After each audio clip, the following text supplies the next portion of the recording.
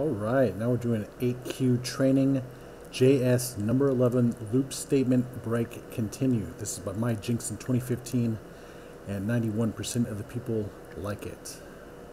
Alright, so our task is coding in function grabDoll. The function will accept one parameter dolls. It's a string array, a list of some dolls, okay? We'll need to traverse dolls by using the for loop. No, we're not going to do that. If the element is Hello Kitty or Barbie doll, we're going to push it into a bag. Okay, we're going to use filter instead, and we're going to filter out these and put them in a new array, and then we're going to cut the array off at 3. Okay, that's what we're doing here, right? But it does have a thing, it wants to see this in the word break and continue. And I'll show you what we're going to do to deal with that. So we're going to say const, and then we're going to go, and then we're going to go. Alright, so to deal with that, first off, we're going to,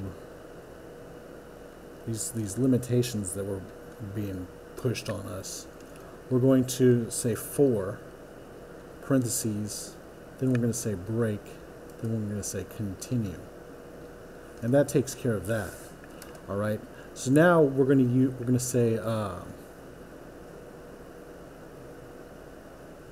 might as well do it on another line. We're going to say dolls, and then we're going to, what are we going to do? We're going to filter. So we're going to use the filter method, which creates a new array with all elements that pass the test implemented by the provided function.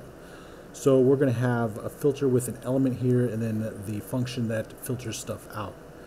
So dolls.filter, and we're going to have elements,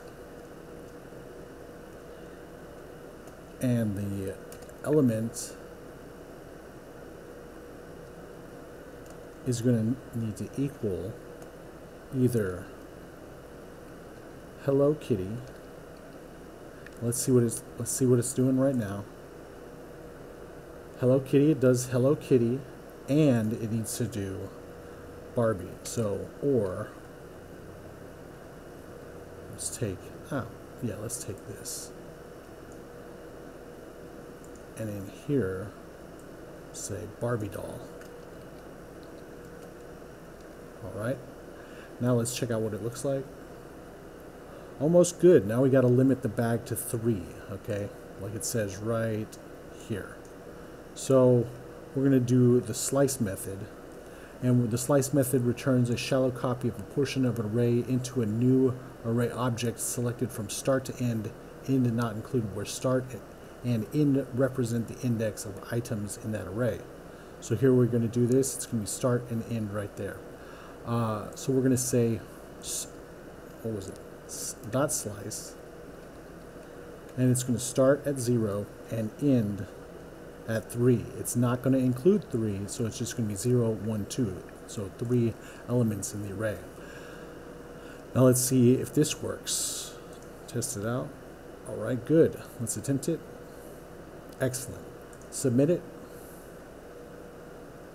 Alright. I very much like this one. My solutions, just me on this one.